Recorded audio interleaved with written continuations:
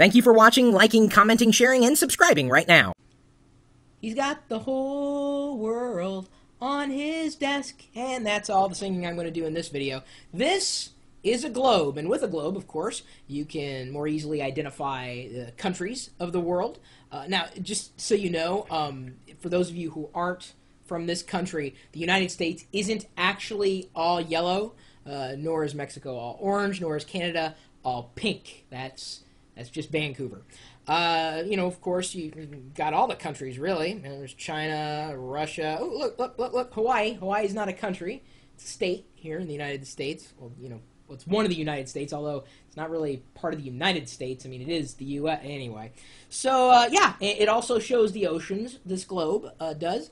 And let's see here. What else could I say about this globe? I don't know. Anybody? No, you can't see the World Wide Web.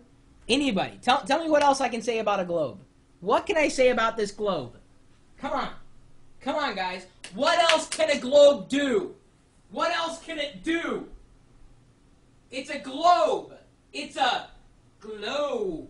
That's right. When the lights go out, it turns into a map of the constellations. So, by day, you see the countries of the world, and by night, you see the constellations of the sky.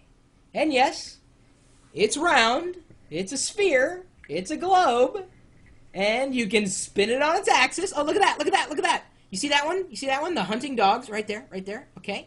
And, I can even, this is the cool thing, because, see, I live up here in the northern hemisphere, but in the southern hemisphere, let me try that again, southern hemisphere, I can see constellations down there, which I normally can't see. So, yeah, is this really cool? Well, I think it is. Now, it's not run by a battery, but actually by an AC adapter, so as long as you're close to an outlet, you'll be able to plug it in. But even if you're not close to an outlet, well, you can turn on the lights,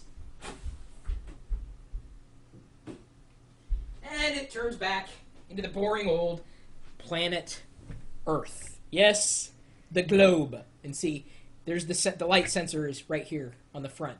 So as my hand covered it there, you see it kind of glow? That's how it's triggered. But you can't really tell with the lights on. The constellations don't show up as well as they do with the lights off. So it makes a great educational toy. And if nothing else, you know, at least you'll know, finally, where the Ukraine is. Does anybody know?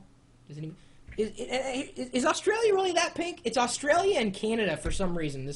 This company decided to make them pink. It's the Celestial Globe.